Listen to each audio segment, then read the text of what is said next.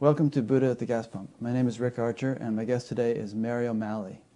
This is an ongoing series of conversations with spiritually awakening people. For more information or to help support our efforts, please visit us at batgap.com.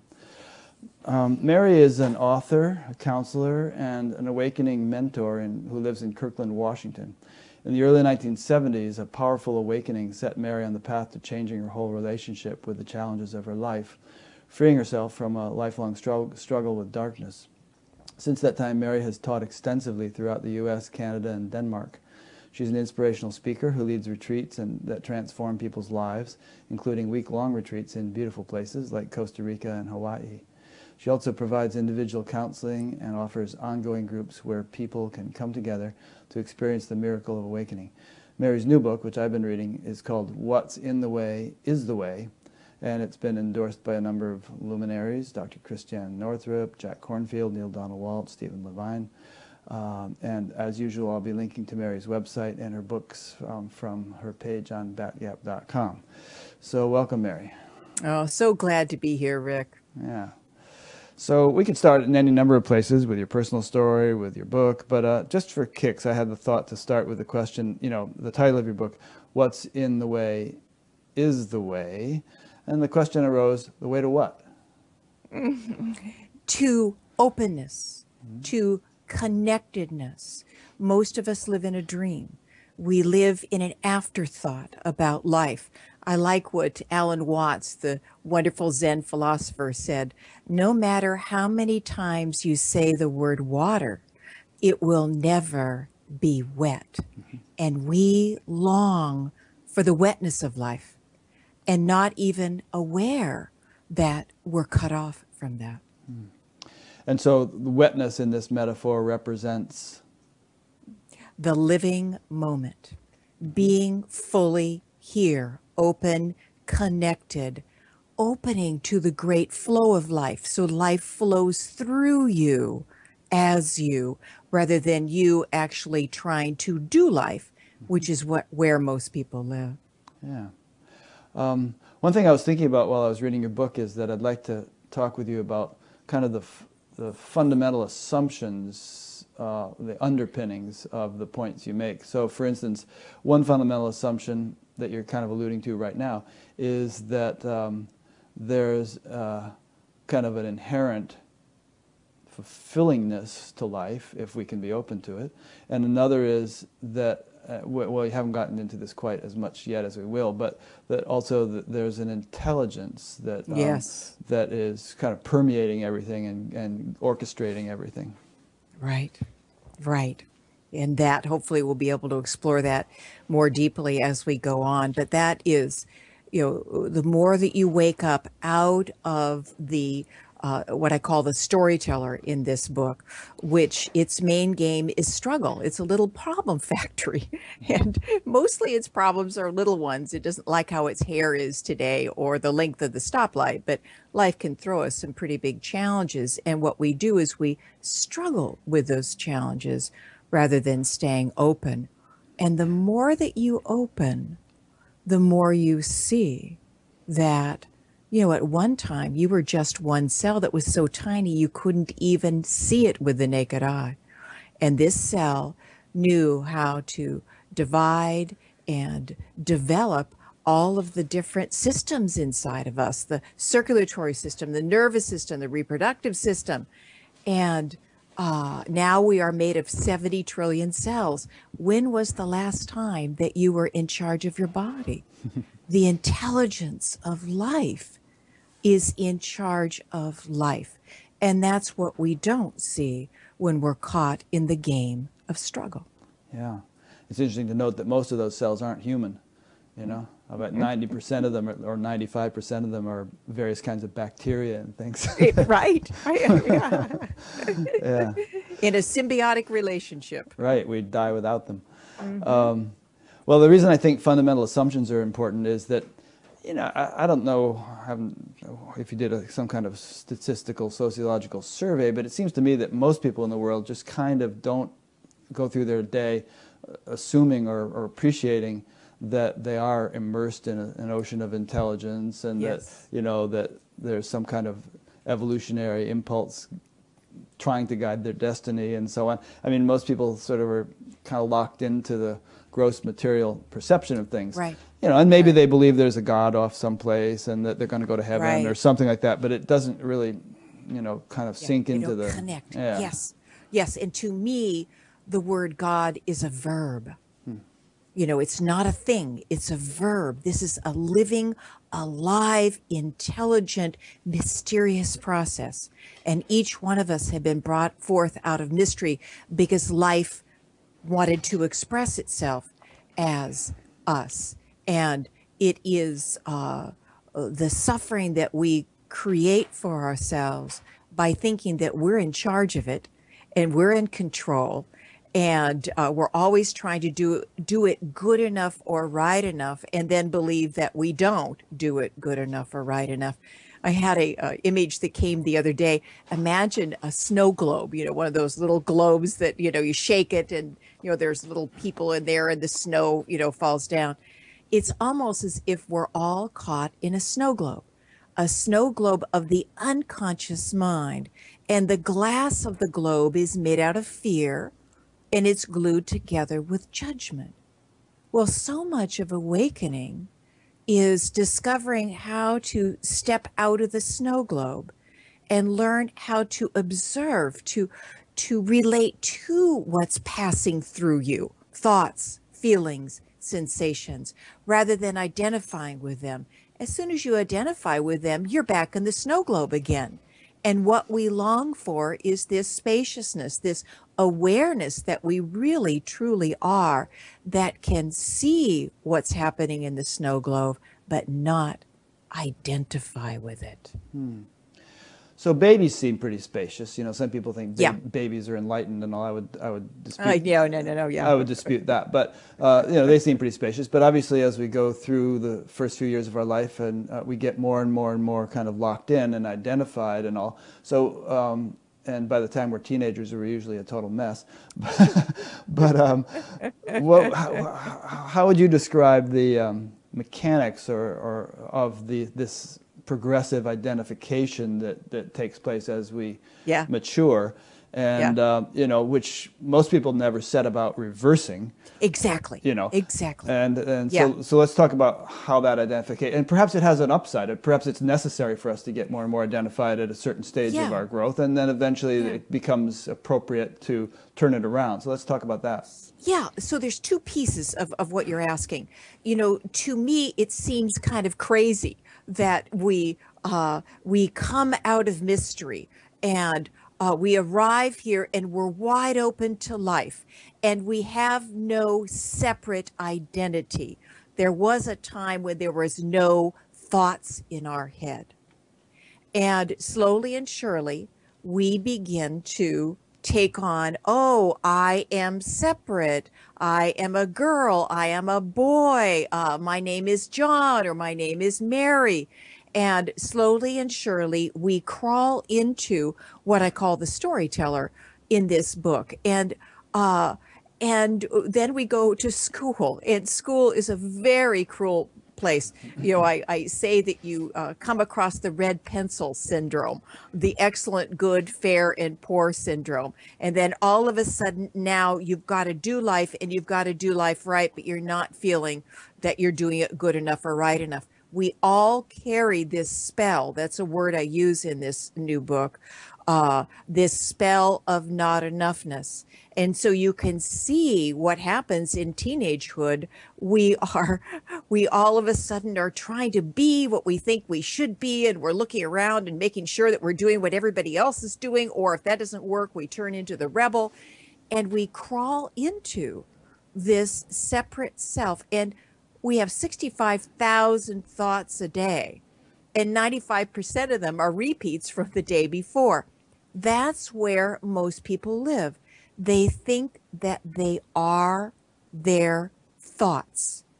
And the older you get, the tighter that gets, the more suffering you experience, because thought does not create reality. Thought cannot control reality, although there's just enough of illusion of that you can stay caught in this world of this separate self. But then like in my life, you're really blessed if you're given something you can't control. Because that is maybe the first inkling that just maybe I am more than I thought I am. Maybe, just maybe, I am not this struggling self. Now, the other part of your question is, oh my God, maybe we're supposed to do that. I mean, it seems kind of insane if you really think about it. We arrive out of mystery. We are connected. We're not consciously aware, but we are at one with everything. And then we take on this separate self. Why is that?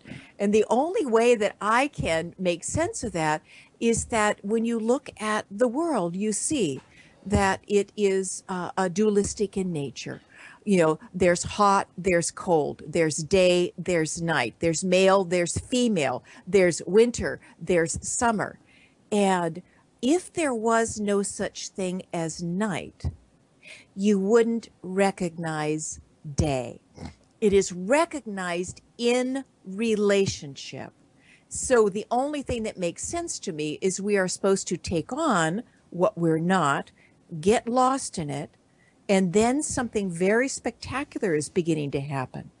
The people that have come before us that have seen through this game of struggle and become the fullness of who they are were usually people that lived in caves or monasteries, or they removed themselves from life so they could get quiet enough to really observe this whole stream of thought, this stream of sensations, this stream of feelings that is moving through who we really are. Well, at least in my world, awakening is happening everywhere. I mean, you can see it in the movies, you can see it, in television programs. We are in what I think is an evolutionary shift. And that to me is why there's so much fear on this planet. ISIS, Ebola, poverty, greed, all this craziness is not here because we've done something wrong. In my world, it is the contraction of the old that is calling our attention to it, so that, like Ebola, we can begin to get to know fear rather than being lost in it. And more people are beginning to wake up out of the dream of this separate, struggling, fear-based, very judgmental self that we thought was who we are. Yeah. No, from my perspective, there's this global awakening too. I mean, I wouldn't be doing this show if there weren't. I wouldn't be able to do it. I mean, the guys in caves don't have very good internet connections. Right. But, I mean, there are people who say, as you just said, that, whoa, it seems like all this stuff is hitting us now, Ebola and ISIS and all these things. Right. But I mean, nearly 100 years ago, there was World War I, and then there was a global flu pandemic that killed, Right. 25 million people or something, and Right.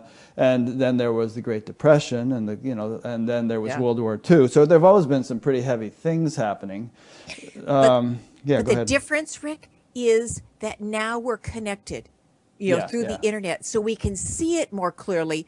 Just like when a great challenge comes in our life, what's in the way is the way.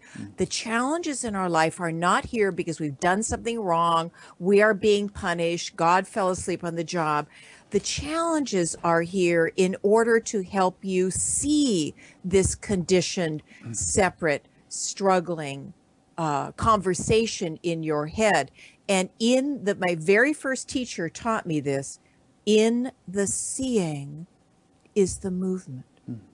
If you feel that you have to fix this separate self or make it a better self, I mean, sometimes that helps make an easier life. But that's not where true healing is. True healing is discovering how to relate to all the fear, the despair, the loneliness, the shame, all of these energies that contract us and keep us from being open to life. And that kind of gets us back to fundamental assumptions. You're saying that all these things are, not capricious or arbitrary or mean-spirited or anything on the Right. on the part of some creator. That there's, I'm putting words in your mouth, but that there's a kind of divine, benevolent intelligence that actually wants us to evolve and grow and become enlightened, and that we do live in as you were saying, a world of polarities and opposites. So if you're going to have hot, you have to have cold, and if you're going to have healthy, you have to have sick. But what you're saying, if I'm correct, is that the sick phase is not just to counterbalance the healthy phase. There's evolutionary potential in it. Absolutely. And that's what we're beginning to see, that what we learned in this conditioned self was to try to get to what we think would bring us happiness and resist or get away from what we think doesn't bring us happiness. Now, can you see how unbalanced that is? Yeah, you're leaning over there. I know, and you can't see it on the camera. This hand is really reaching out there, and this hand down here is saying, no, no, no, no, no. And if you begin to observe the conversation that moves through you all day and how it affects this chronic holding in your body, you will see that is suffering. Right there. That's suffering. Okay, so case in point. So you had shoulder surgery recently, and we had to postpone our interview because you were going through a painful recovery. So, that was something that might be perceived as being in the way. It was in the way of doing the interview, and it was probably in the way of you getting a good night's sleep or being comfortable or anything like that. Oh, yes. And so in what way was that pain conducive to your growth? Well, let me tell you a story about the surgery that will highlight this. So you don't eat or drink, since the night before, and I'm supposed to show up at 12:30, and they call and say, please show up at 1:30. And so I show up at 1:30, and they get me undressed and put me in a little room, but nothing's happening. So finally at 3:30, my mind started getting very upset. In the meantime, I was just spacious, and I could watch all the conversations going through me. I could watch the body start to contract in discomfort because I was thirsty and I was hungry, but I didn't get caught in it. I could see it, and it would just pass through. But at 3:30, the mind took over and it started, hey, is anybody out there? And they came back and they said, oh, it'll be a half an hour more. Well, it was an hour more. And this is great fuel because the unconscious separate self wants everything to be okay.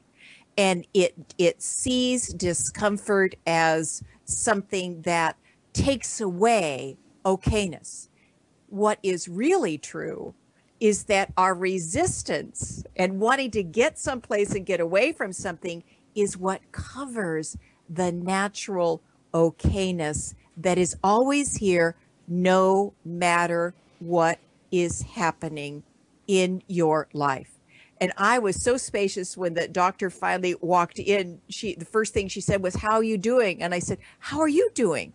Because my heart was wide open, because I knew the reason why it was happening was because the surgery before me turned out to be a much more complicated surgery. If I had stayed in that separate self, I would have grumbled. And this is somebody that's going to be cutting into my body, for heaven's sakes, And so we just connected because I kept on connecting with discomfort, with holding on, with resistance, and I kept on opening around it. And that's what I did, the whole time. In the recovery, were there times that the contraction took over, just like it did at 3:30 for a bit? And I began to move out of the contraction. But as soon as the nurse left, curiosity kicked in and said, okay, who's here? Oh, okay. The one that I understand. This is very uncomfortable, but this just passing show. We're creating more suffering by resisting it. Let's stay open to it. And it's so wonderful, Rick, when you know how to recognize the unconscious self, the resistant unconscious self, the grasping unconscious self, and bring it space. That's what we long for. So even in your recovery period over the last couple of weeks, in the midst of the pain that you were experiencing, you were able to pretty much do that, and you know. Yes, and I've done this for years. Yeah. And had the wonderful, wonderful, wonderful grace of meeting and hanging out with Stephen Levine for many years, who wrote many books on death and dying. But they really were about being fully alive. And when he would, every year he came to Seattle, I brought all my groups to Seattle, and you know, there would be like 600 of us, you know, in this huge room. And he would talk for a little bit on Saturday morning, and then he would open it up and say, somebody that's meeting at Edge, you know, come to the microphone. Well, people would come to the microphone, Rick, that were dying, or their loved one or their child just died, or they were in chronic, horrible pain. And because he had walked through the dying process with thousands of people, and because he had discovered how to meet his own pain, it was phenomenal to watch these people being met right where they were, and you could just feel the energy opening up. And his definition of healing, I think, is one of the most powerful definitions of healing I've ever come across. And maybe this is just one of his definitions. He may have others. Healing is bringing awareness and mercy into that which we have held in judgment and in fear. That's the game of struggle.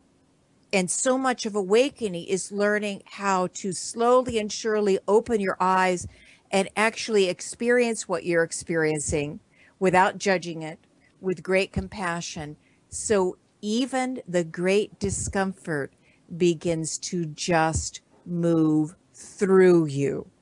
And, you know, I still got caught at times. You know, had a family member that was almost died in ICU, you know, last March, you know, and sitting in that room for 6 days, you know, all the states of mind, the fear, the dread, the anxiousness, the judgment, you know, what did I do wrong? You know, these states would come, and my job over and over again, I would watch myself starting to contract into unconsciousness. And then I would get curious. Healing is bringing awareness and mercy into that which we've held in judgment and in fear. And to be absolutely able to be spacious around fear or spacious around despair, this is one of the core gifts that we can be given by life. Several points come to mind as you were speaking. One is, you remember Dale Borglum? You know Dale? No, I don't. Oh, I interviewed him just 3 weeks ago. He and Ram Dass and Stephen, and was it Stephen Levine, is it? Started the Death and Dying Project in Santa Fe many years ago, and Dale's still doing that also in the Bay Area. But in any case, that's just a little aside. I was reminded of this analogy that's used in sort of Indian teachings, which is has to do with the ability of things to make deep impressions, and for those impressions to stick and be tenacious. And the analogy is that, you know, if you take make a line in stone with some tool, then the line, first of all, you can't make it very deep because stone is hard, but also it stays a long time. And then let's say you make a line in sand, you know, you can make it deeper and it doesn't stay so long. And then let's say you make a line in water, you can make it even deeper more easily, but it stays even less time. And then line in air, you know, you can make it any depth and it doesn't stay. So what the analogy tells us is, firstly, regarding the tenacity of the impressions that we incur according to the spaciousness of our awareness. But secondly, also, it implies that with a more spacious awareness, experiences are not going to be muted. They're going to be actually more vivid and rich. Yes. Yeah. Yes. But all as an invitation to relate to rather than from them. And I love to say I talked about this a lot in my book, The Gift of Our Compulsions, which its premise is our core compulsion is struggle, and all of the other compulsions are an attempt to numb out from that unease of struggle. And I also talk about it in What's in the Way is what we don't recognize. And if you look at nature closely, you'll see it. Everything flows. Water flows, sound flows, air flows, day flows into night, sap flows up the tree and then down the tree. Okay.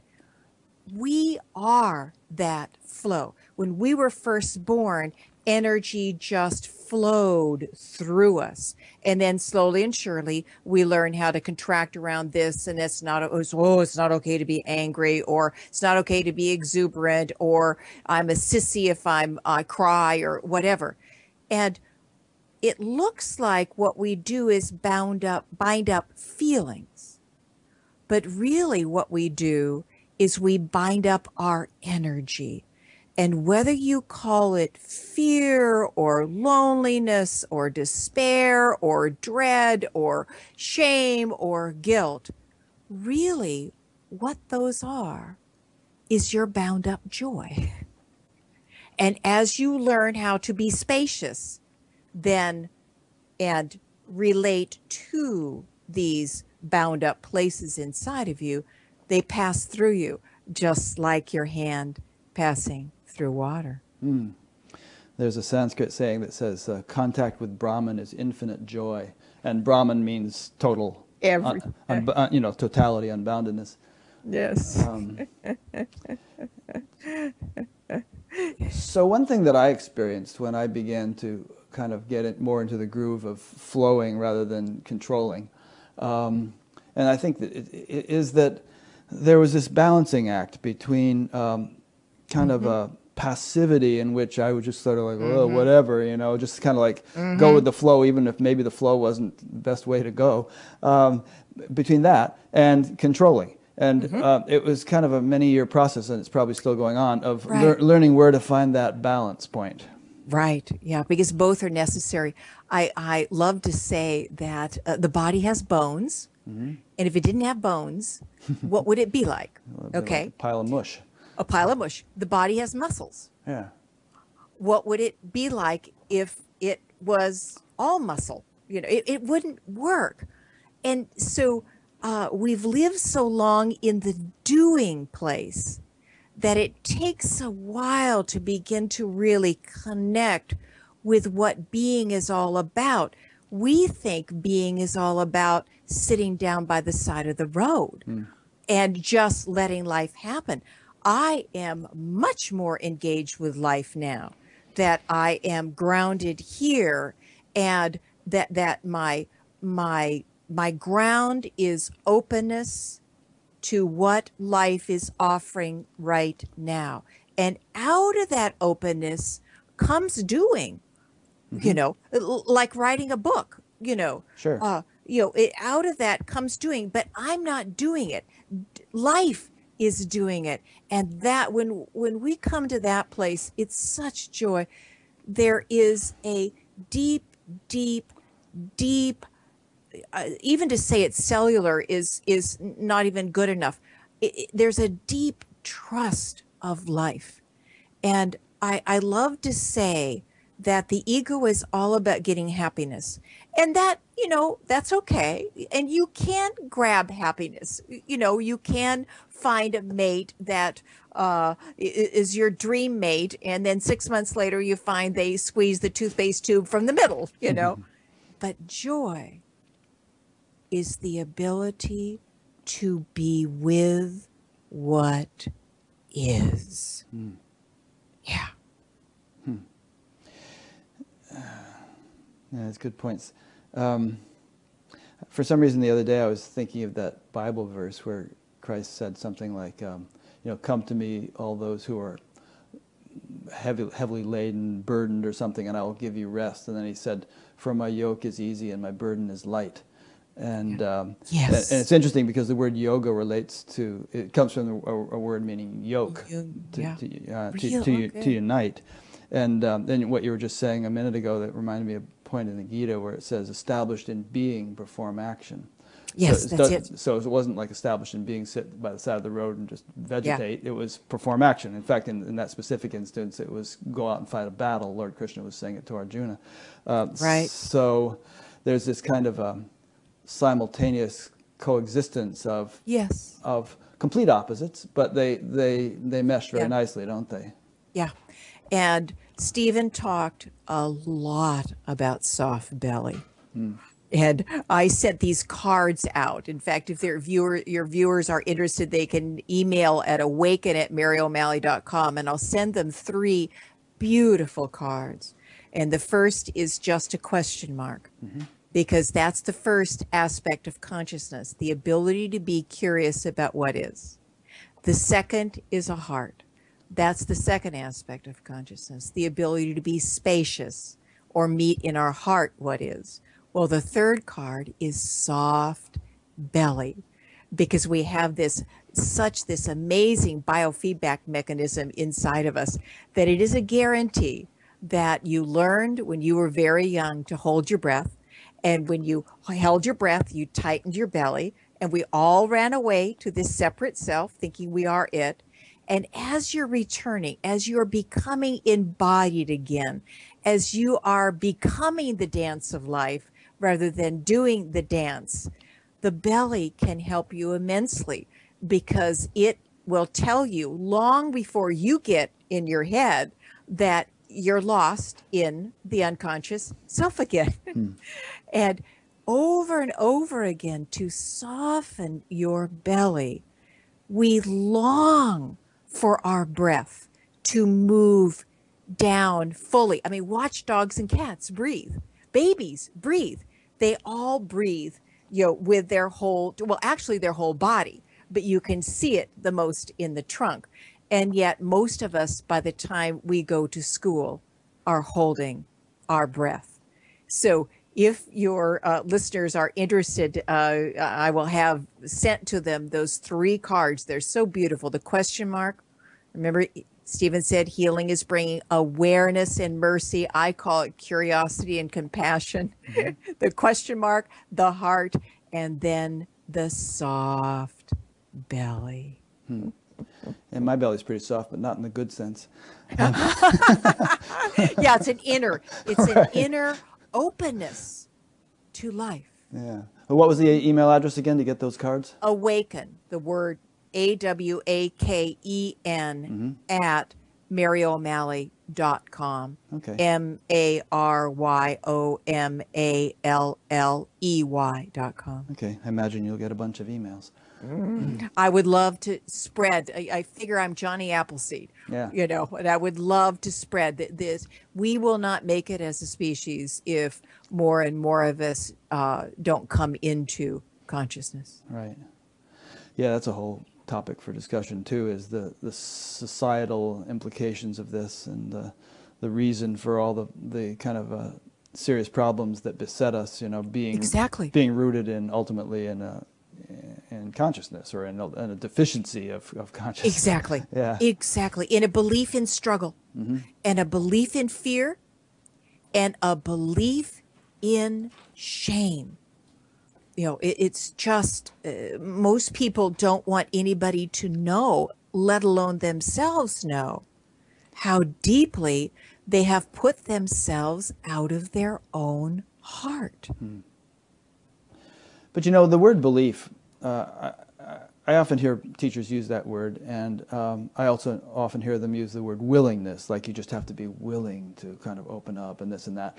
And in a way, it kind of implies that one can just turn on a dime, whereas in fact there are layer after layer after layer after layer of conditioning that's taken decades to accumulate. Yes. And so you don't want to give people the impression that they're kind of like lame or something if they can't just open up and be all breathing from the belly and do all this stuff, on the spot. It's going to be a process. It's a process. Somebody asked Stephen, how long does this take? And he said, it's the work of a lifetime. Yeah. But what I will add to it, Rick, is it's the only game in town. Right. I mean, when you begin to hear about consciousness or awakening, I mean, that is truly a gift from life. And I love metaphors. And so I have the one metaphor that comes to mind right now is everybody lives in the middle of the deep, dark forest in a prison. And this prison has multiplex theaters and,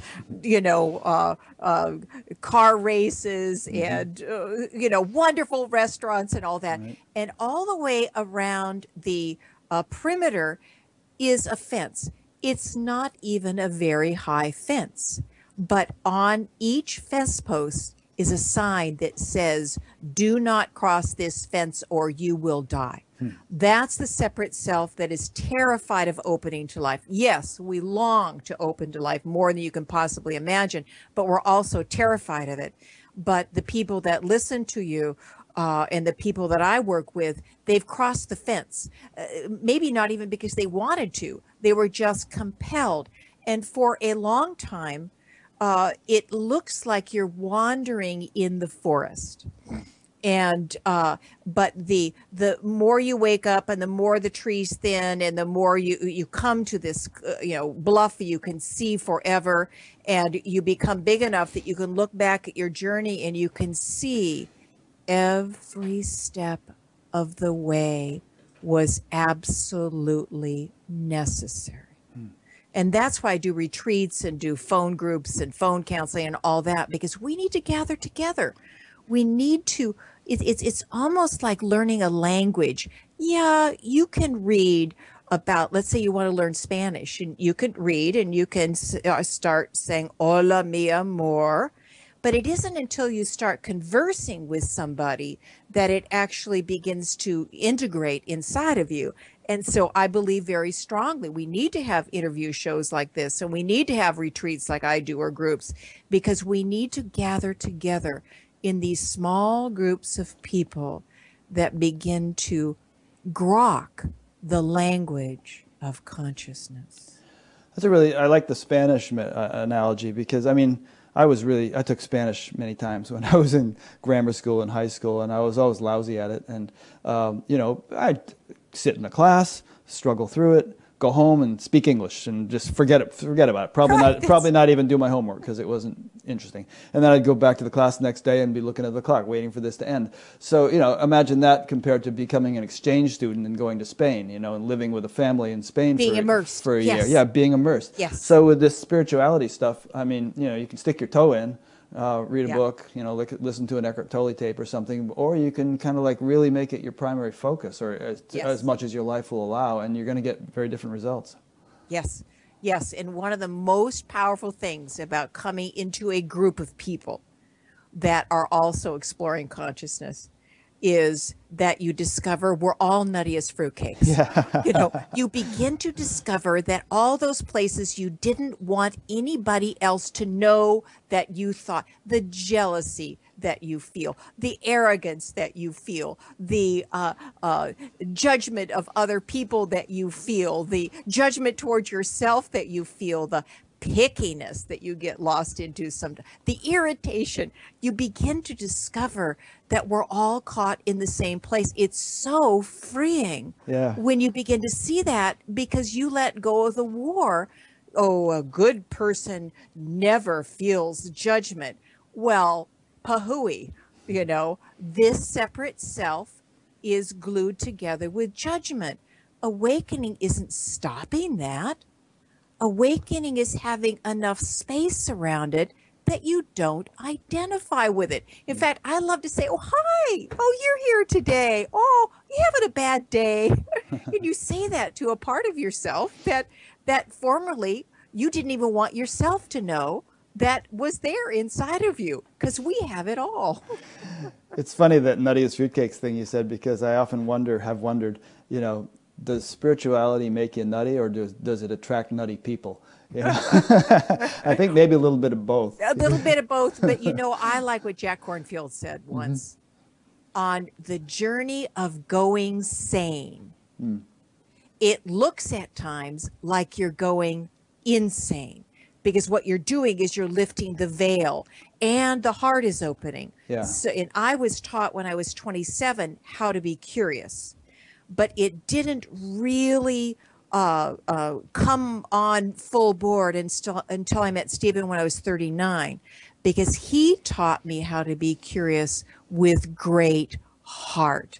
And so as you lift this veil, you kind of see, well, there's a lot of stuff inside there that we could call grody, but we see it's just the unconscious system that all human beings have, and most people are run by it. And you begin to decide, I don't want to be run by that anymore. Yeah. So what would you say to someone who said to you, you know, I just want to live a normal, happy life. I don't care so much about enlightenment and all that stuff. I just want to sort of be comfortable, not go through all kinds of turmoil and angst and everything that so many spiritual people seem to spend years at doing. You know, I just want to kind of like be peaceful and simple and ordinary, you know. I mean, does spirituality have to be a long drawn out ordeal of catharsis and, you know, change, and, you know, answer the question. Go ahead. Everybody's journey is different. And for some, it is a very fierce process. It's a birth. If you've ever watched a birth, this is a fierce process. We are being born back into life. But just like with birth, what do they do with women? They teach them breathing. And breathing is, you know, I think it's in all 4 of my books, you know, the power of breath, because it's so powerful. And I did a class for years at our local hospital, you know, on the power of breath. And so if somebody comes to me and says, you know, I really don't want to explore at all, but I just want to have an easier life, I would connect them with their breath. Breath is your best friend as you go through life. And most of us just hold onto it. And so we're just half alive. So would you say that, I don't know, some people don't seem to have a choice, like it really kind of grips you by the collar and drags you along, and other people seem to be able to modulate it and, you know, ramp it up or amp it down to the extent that they can remain comfortable.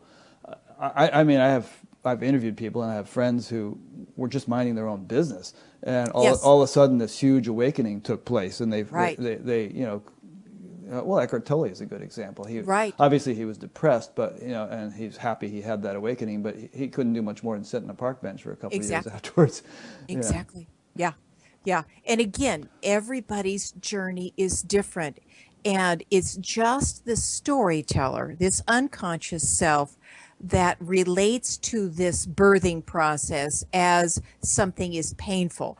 My first child, both of my children, I had completely natural childbirth. And the first child, 18 hours, probably for the last 3 or 4, I resisted every single contraction.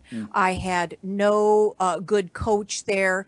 You know, I was living out in the woods, and we came into a naturopath's office. You know, it was just very painful. 3 years later, I've learned a lot. I've grown a lot. My son came in 5 hours, and the room was filled with light. And there was only one contraction I wasn't open to. There was only one contraction that I started to contract around.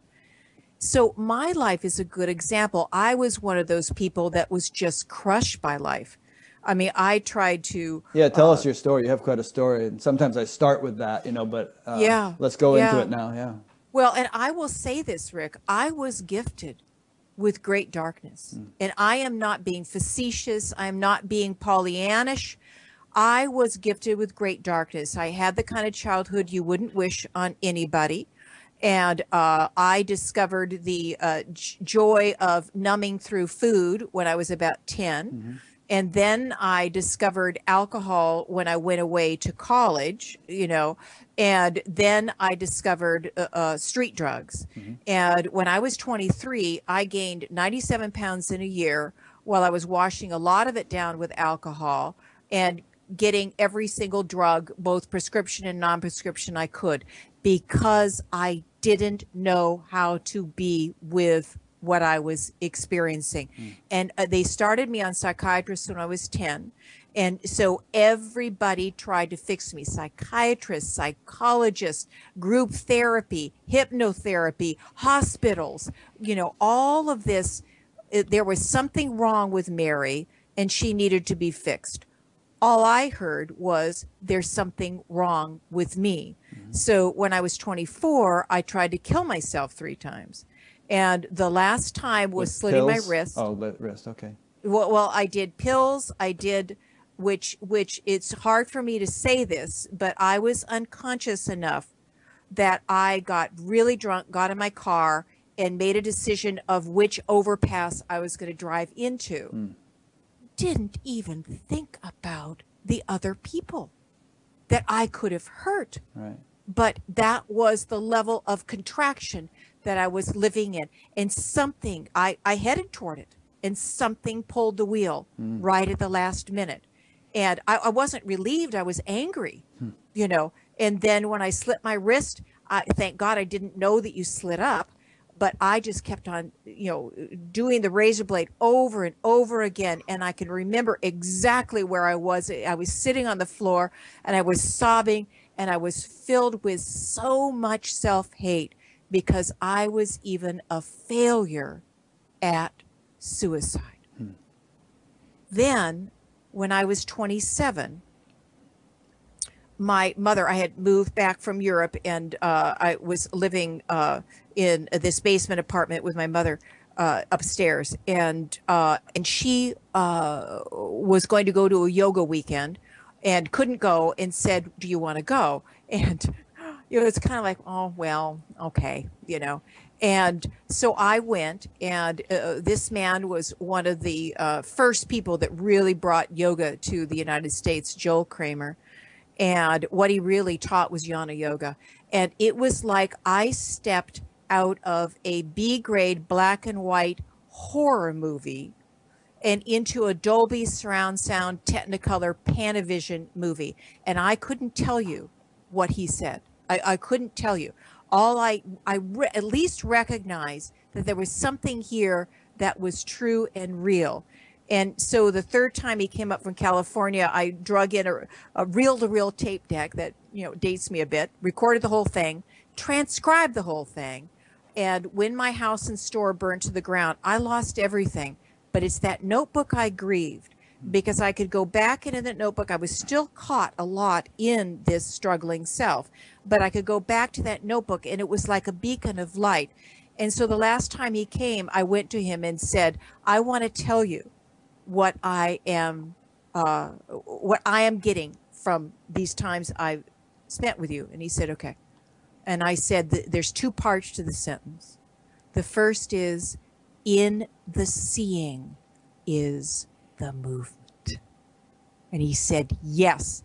And what he's basically saying is that we feel so strongly that all of this darkness that we've taken on, we have to fix, change, rearrange. It's bad and wrong, and it's an endless game of struggle. It's when you can bring your attention fully to what you are experiencing right now that literally, that's where alchemy happens. Literally, the power of your own attention to be fully with whatever is there, it opens it up and it passes through. But as I said earlier, he didn't teach it with the heart. And the heart, as far as I'm concerned, is our main brain. And the heart is where all lasting healing happens. And when I started hanging out with Stephen when I was 39, that was when I began to be able to truly have space around all of this darkness that I took on, that I almost died of. That's interesting what you just said about the heart. I was reading something the other day. Looks like I don't have it on my computer handy, but it was this whole kind of intelligent discussion about the chakras, and the kind of the main point of it was that the heart chakra is really the master chakra. Yeah, can't do justice to it off the cuff, but that's basically what you're saying here. That's it. And let me tell a quick story. that I was interviewed for a book called M-Braining, Multiple Braining, a number of years ago. And they took 600 of the leading edge research papers on the fact that we have three brains. Of course, we have many other brains. Sometimes we call them chakras or whatever. But there's three core centers of intelligence: the head, the heart, and the abdominal brain. Right. And the abdominal brain is the only place in the body that has the same kind of cells as are up in our brain. And this is that knowing, that gut knowing, that the abdominal brain is connected to the wisdom at the heart of life. Yeah. The heart brain is the main brain. And at the Heart Math Institute, they did these amazing studies. And one was that they hooked people up to body sensors, heart sensors, and brain sensors in front of a computer. And the computer randomly chose either horrific, neutral, or beautiful pictures. And for every single person, the heart always responded first. But for many of them, the heart responded 6 to 8 seconds before the computer even chose the picture. Why? Because this brain is a tool for maneuvering through reality, but it is not connected. This is connected to everything. And this is our home. And this is what we long for so deeply, is to come home to the wisdom of our heart. Nice. Very well put. You're eloquent, must say that. Thank you. You know Adyashanti, spiritual teacher? Oh, yes. Yeah, he always talks about, head awakening, heart awakening, gut awakening, that they're actually distinct degrees of awakening that people undergo. Yeah. Interesting. One thing that's kicking around in my mind as you've been speaking is the issue of capacity and or ability to do what you're saying. And I'll elaborate just a little bit. Like 20 minutes ago, when we were talking about experiencing a lot of pain and being able to kind of be open in the midst of that pain. I was thinking of, I think it was Saint Teresa of Lisieux who died of tuberculosis of the bone, which is supposed to be excruciatingly painful. But she didn't even let on. The people, the nuns in the monastery didn't even realize she was going through it. And she was doing her tasks and all. And finally, they noticed her limping, and but she had this sort of radiant, beatific, spiritual, vibe about her. So there's an example of someone with immense capacity, oceanic openness, who could sort of dissolve or sustain that degree of pain within that oceanic openness. Now, most of us don't have that capacity, and some people, it's not even a drop, barely. The awareness is so constricted, so tight. Yeah. And so when you ask them to do these things, it's like they don't necessarily have the capacity to do them to the extent that others are going to. So I think a key question is how to become more oceanic. How to, simple analogy, and then I'll flip it back to you. If you take a glass of water and throw a bunch of mud in, it doesn't dissolve very well. It's only a glass. But if you could throw the same amount of mud in a swimming pool or in an ocean, boom, it's gone. So how do you become more oceanic? Which is awakening. Right. And I think that it's good to go back to the child. If the child thought it had to figure out how to walk, and then it had this adult brain that every time it fell down, it said, oh my God, look, I'm not doing this good enough or right enough. But what the child does is it stands up and then it falls down, and then it stands up and then it falls down, and stands up and takes a couple of steps and falls down. And so awakening is a little bit like that. We need to understand, I do this finger thing oftentimes, and I say, okay, take your finger and follow it with all your whole body. That's the 65,000 thoughts a day. Awareness, who we really are, is attached to the stories in our head. But if you begin to choose a focus and pull yourself out of the stories, then every time you do, you actually strengthen the muscle of your attention. And so here you are, and you're wandering, and then all of a sudden you come back to the breath, or you come back to the sounds. And Stephen said once, if you sit for an hour and bring your attention back to your focus one time in that hour, it is time well spent. People need to hear that because they sit down and they want to, meditate, and their mind wanders the whole time, and they do it for 3 days and think, phooey, I can't do this. But if they really understand that one moment, I call it drops of water in the bucket, and after a year, the bucket is hardly even, water is hardly even covering the bottom of the bucket, but those moments count. And then one day, without even noticing it, the bucket overflows with water.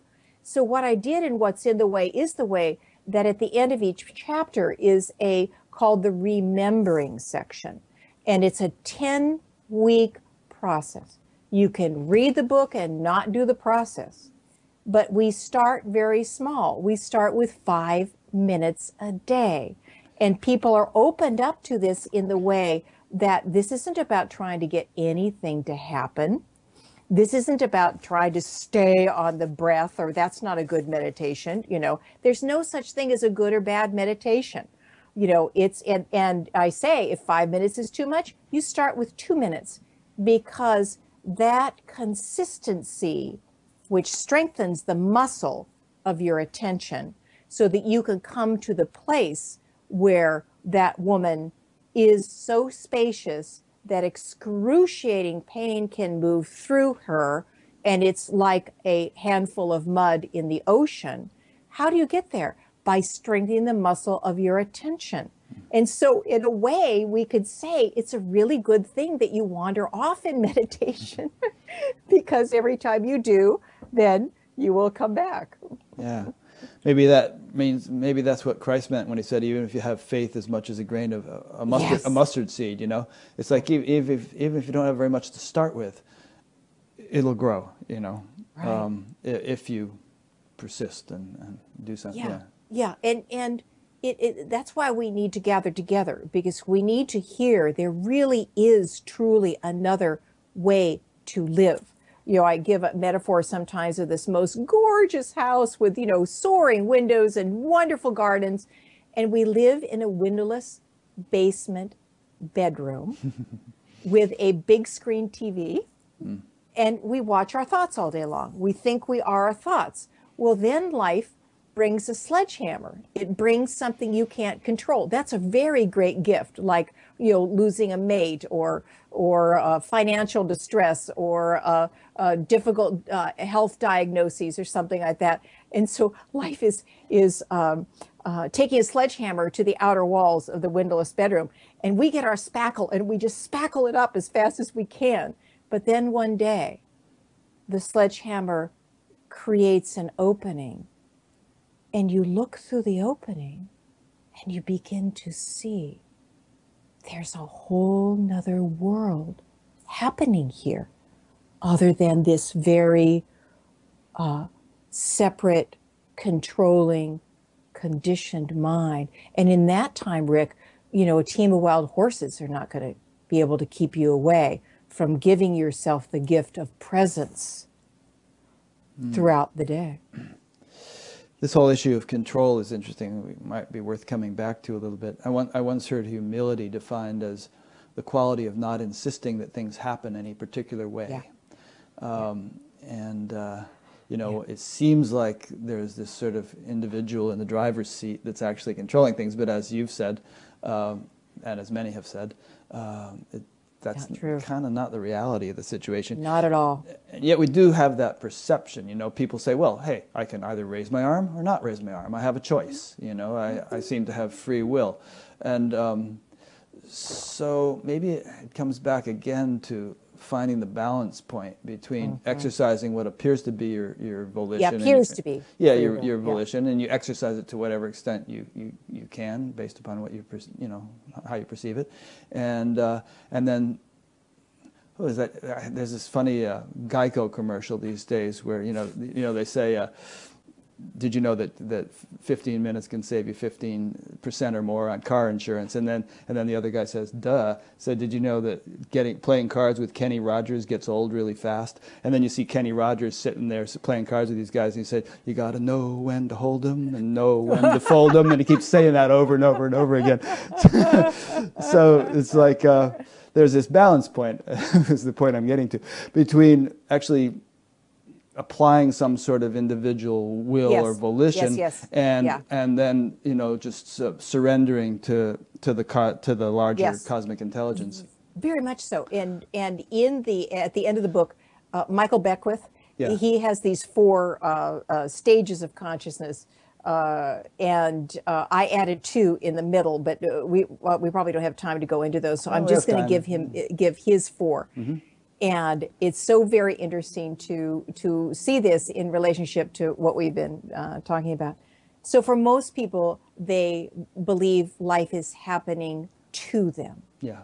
And they've got to fight with it. It's very much of the victim mode. And there's no judgment. I mean, sometimes I go into that state for a short period of time, but the contraction always wakes me up. And so that's where most people live. Then what has been happening for the last 100 years, and especially when The Secret came out in the last 10 years or so, now life happens by me. Mm-hmm. I like what Stephen says, this is a half-truth swallowed whole. And now you can create your reality. And it's a very important phase, because it gives you a sense of a power when you've been living in a power of helplessness in the phase of life is happening to me. And so it's a really aphrodisiac. But if you live it very long, you'll see 2 things. Number 1, it causes you to be afraid of your thoughts. And number 2, it causes you to feel ashamed, because of course everybody else can create their reality, but I can't. Carolyn Mace in the 90s was in Seattle. I didn't go see her, but a friend of mine did. And she was shifting from this, you create your reality, to show up for reality. And she asked 600 people, who's been able to create their reality that they want? Not one person lifted their hand. So then you begin to move into life is happening through me. Mm-hmm. And then eventually as me, and I think most people really won't know that until they leave their bodies. But it is I think it's more of just like the sun, the light comes gradually, in the morning.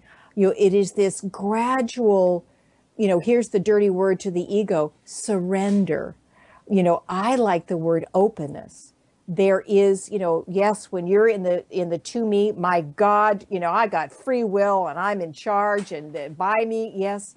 But then you begin to see that never brings you the real deep healing you long for. And you begin to relax. And you begin to be life. And you become less and less interested in free will and more interested in grounding right here. And Father Thomas Keating has a quote I have on my bathroom that I absolutely love, and I won't be able to say all of it, but he said, the chief act of will is not effort. It's consent. And as you move up the interior ladder of freedom, you become less and less interested in trying to control it and more interested in trying to stay open to it. He used different words than that, but that's the gist of the quote. So yeah, it's a slow, gradual, that you see that life lifts your hand. Thought may think it lifts your hand, but where does thought come from? Life lifts your hand, and then you become the dance. And that's what we long for. Well, that was very beautiful. I loved all that. The whole thing about we each create our own reality, obviously, if we took that to its logical conclusion, the world would be complete chaos, because we'd all be creating different realities. It'd be like... oh, that's a good one. Yeah, I mean, how would we agree on whether there's a stoplight or whether it's red or green? I'm seeing a turtle. You've seen a stoplight. That's so obviously there's a larger reality that's independent of what we Yes. individually create. And the whole thing about The Secret, I think, was brilliant too, because I mean that whole thing, I didn't like it very much, but the whole emphasis seemed to be, oh, look at this beautiful diamond necklace in the window, and look at this beautiful sports Exactly. car, and I can have these things. Well, who's to say you should have those things? You Yeah. know, I mean, is that really in the larger interest of the evolution of you know, consciousness, for both your own and on the planet?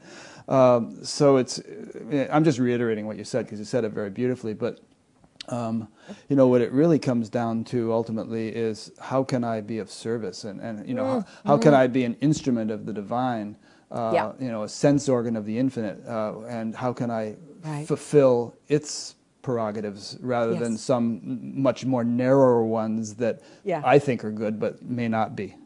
Yeah, beautiful. You know, we've all been brainwashed into, if we just get the diamond necklace or the Maserati or whatever, then we'll be happy. And for a moment, you may be happy, but then, you know, somebody bangs their door into the, you know, side of your Maserati, or somebody steals the necklace or something like that.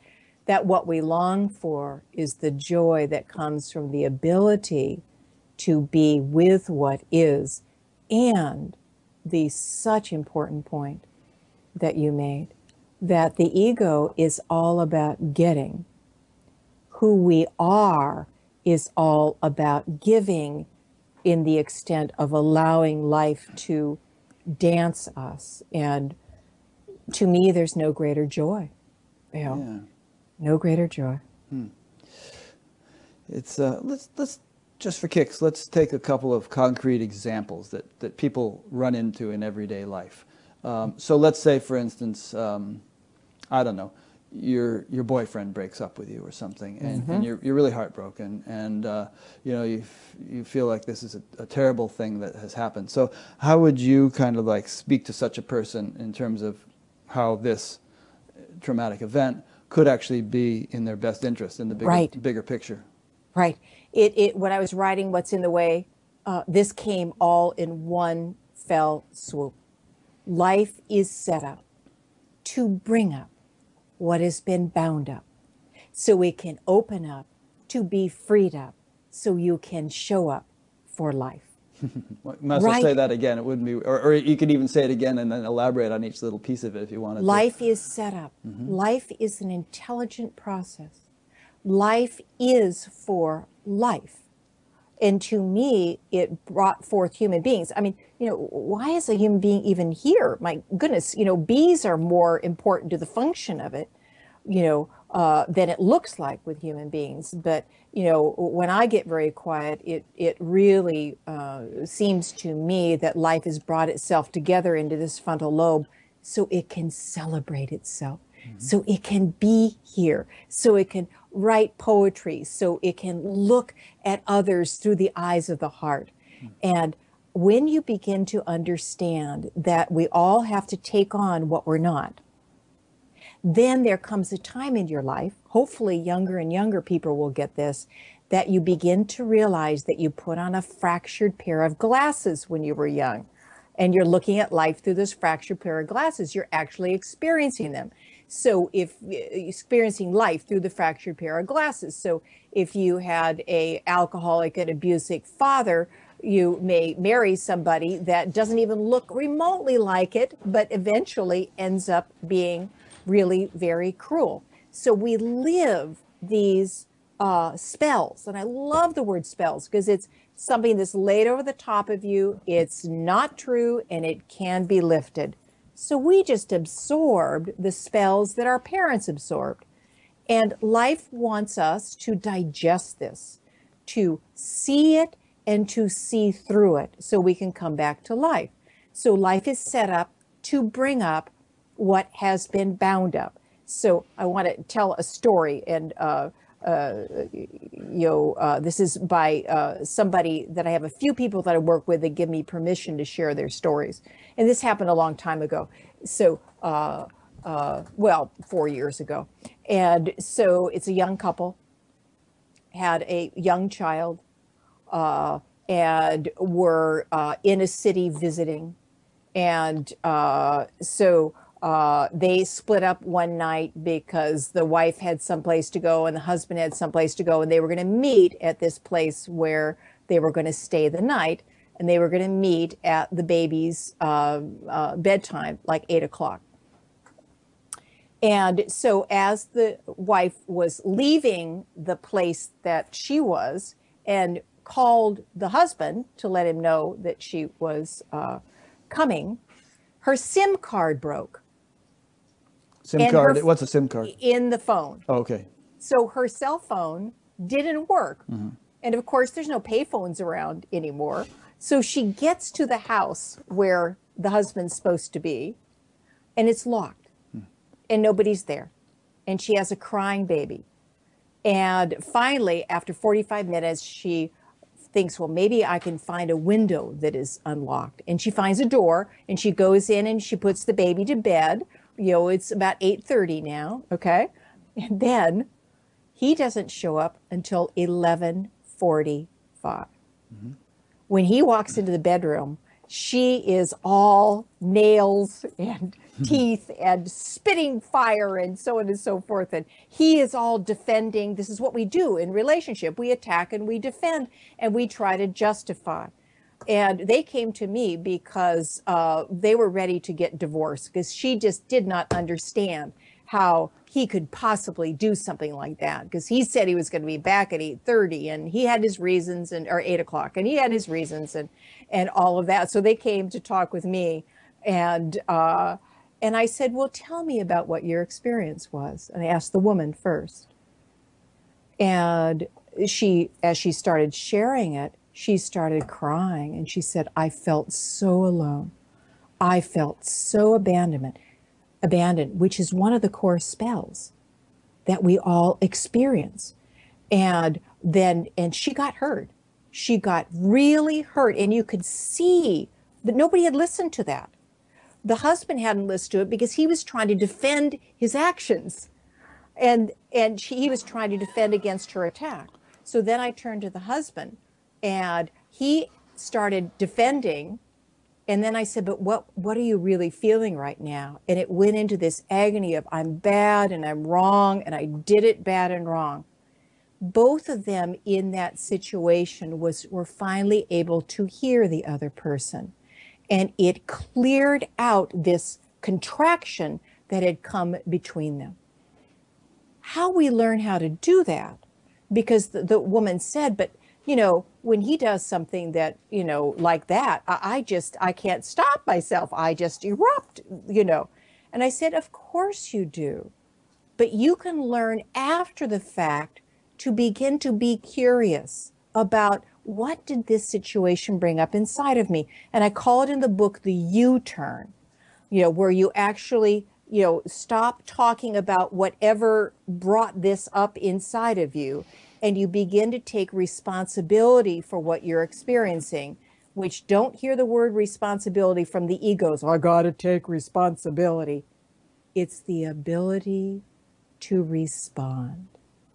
And as we learn how to do that, we begin to understand life is set up to bring up what has been bound up so it can open up.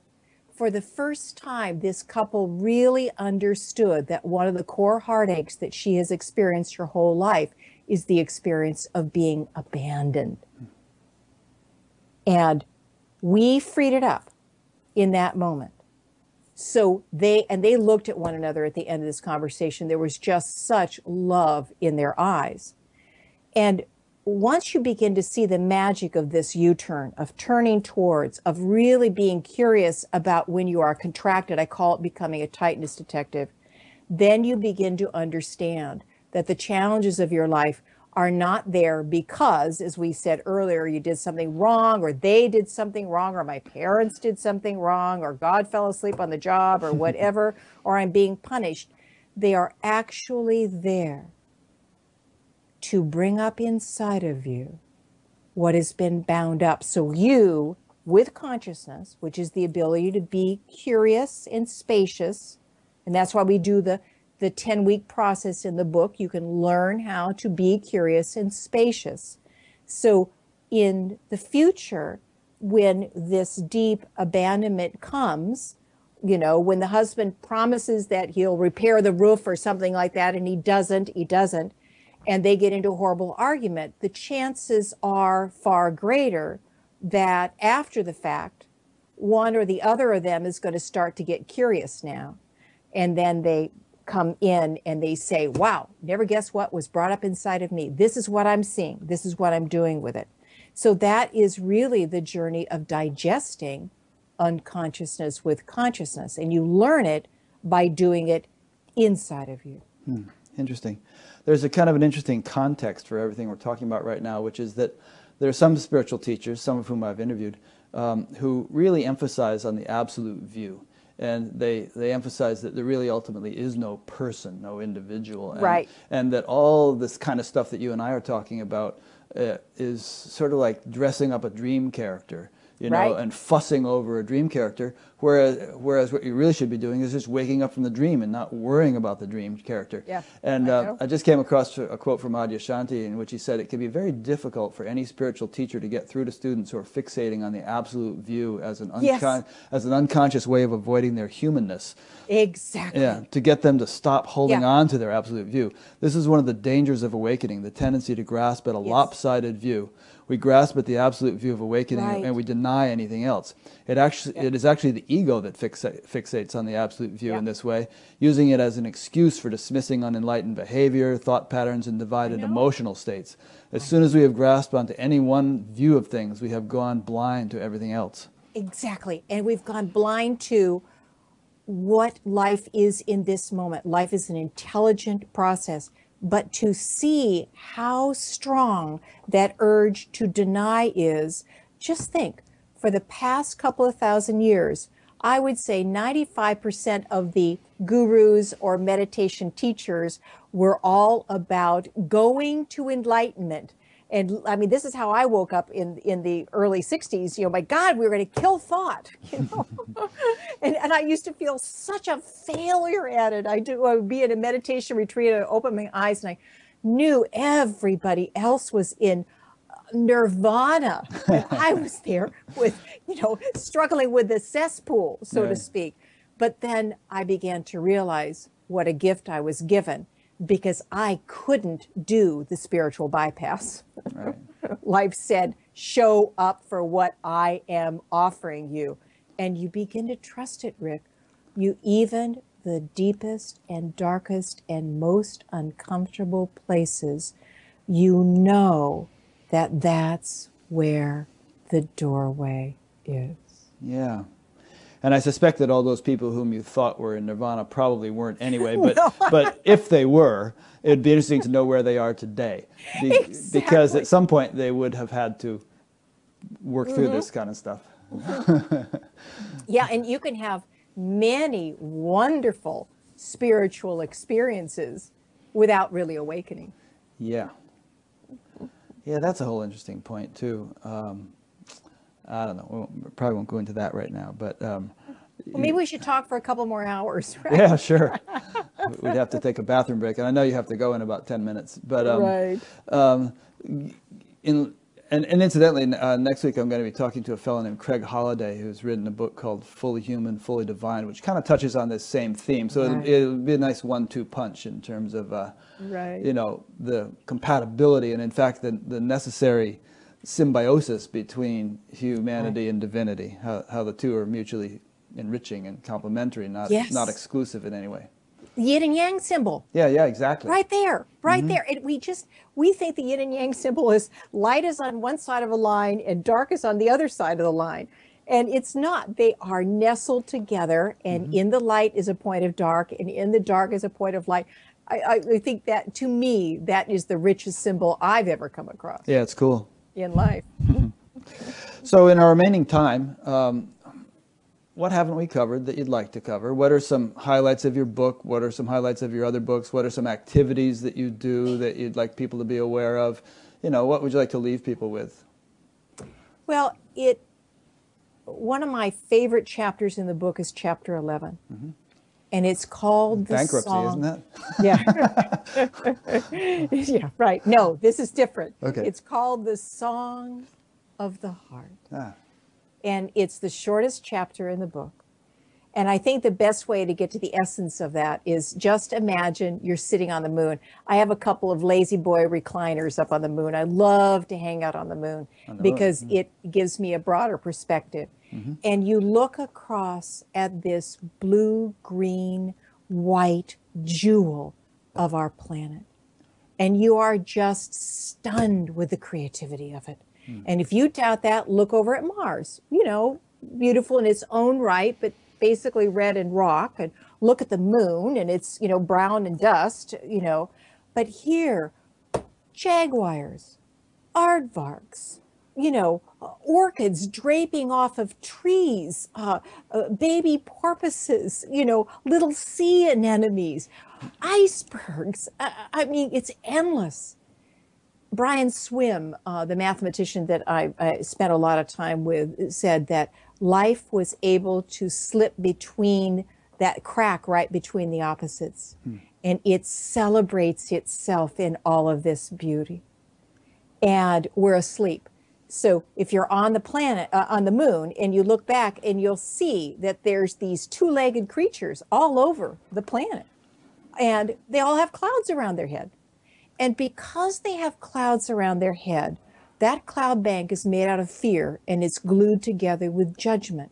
And it causes so much heartache, not only for the person that is lost in the cloud bank of struggle, but also how they act in the world.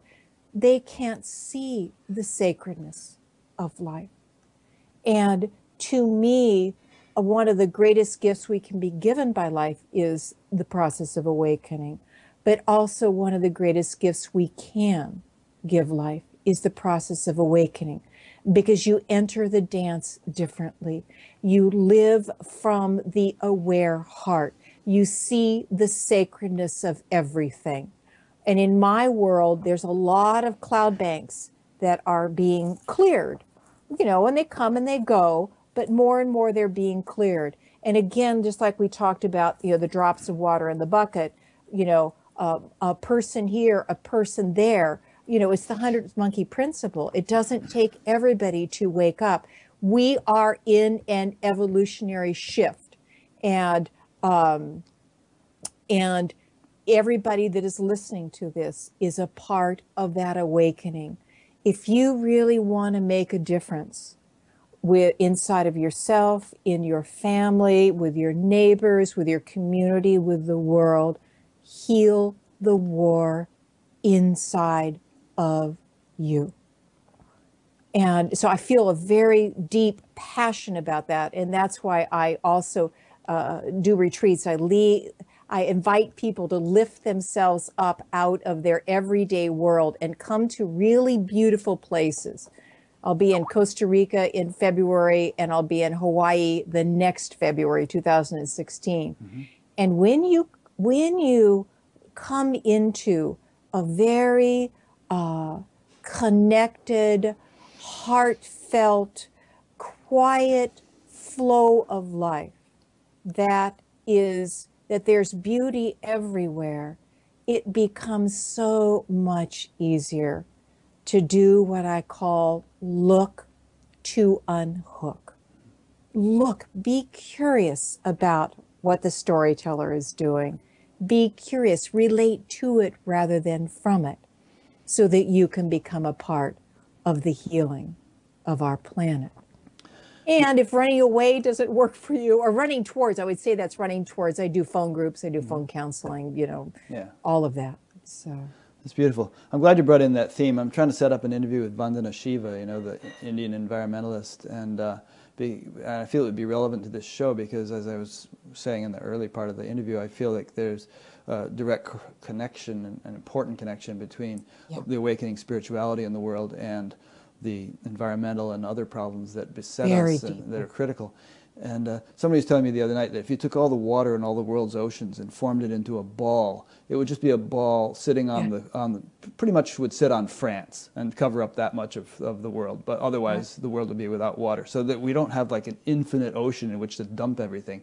And similarly, I mean, the air is just really this very thin, diaphanous layer. If you went straight up, the same distance as it might take you to go to the corner store, you'd be dead, just a few miles. Yeah. And so and yet we dump tons and tons and tons and tons of carbon dioxide and all kinds of other crap into it all the time. So it would seem to me that I think that spiritual awakening is going to sensitize people to Exactly. to the sort of the preciousness, like you were saying with the sacredness, lawn chair on the moon. The sacredness, the preciousness, and that will really sort of enable us to bring about the kinds of changes that will be needed to circumvent the kind of a destruction that we're headed toward.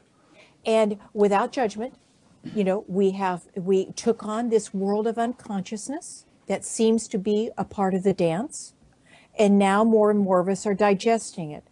What we've done environmentally before oftentimes is we go against something. Now we're learning how to go for something and not judge all of the, so-called unskillful actions. The unskillful actions are a part of life, and they've brought us here to this moment. All my unskillful actions brought me to a place that I was so lost. Life said, now get curious. So it's a much different way to enter this healing that is happening on our planet. And it happens one person at a time. And if people are really interested, they can also email me, and I will be glad to send them the foreword and the introduction. Neil Donald Walsh wrote the foreword, beautiful foreword to the book, and the introduction to the book, so they can get a sense of what it's about if they want to know. And again, that's awakening at MaryO'Malley.com. Awaken at MaryO'Malley.com. Great. All right. Well, I know you have to go, so let me make some wrap-up points, and then we'll conclude. I've been speaking with Mary O'Malley, and she'll have her own page on batgap.com where I'll be linking to her website and her books and have a bio of her and all that. So you can check her out and bounce from there to her website and explore all kinds of things that are there. This interview is part of an ongoing series. There are over 260 of them now. And so at batgap.com you will see menus where you can find all the interviews categorized in various ways, alphabetical, topically, and so on. Check that out. You can subscribe to an audio podcast so that you can listen to this as you commute or something, and you'll see a link for that. There's a donate button, which I appreciate people clicking and rely on people clicking in order to be able to do this as much as I do it. There's a place to sign up to be notified each time a new interview is posted, which means you'll get an email about once a week. And a few other things. Poke around in the menus, you'll see it all. So that's at batgap.com. So thanks a lot for listening or watching. We'll see you next week with Craig Holliday, and thank you again, Mary. It's been really a pleasure to talk to you. Such a joy, Rick. Such a joy. All right. Have a good day, and maybe we'll meet in person one of these days. Oh, that would be wonderful. Yeah. Okay, thanks. Bye. Bye.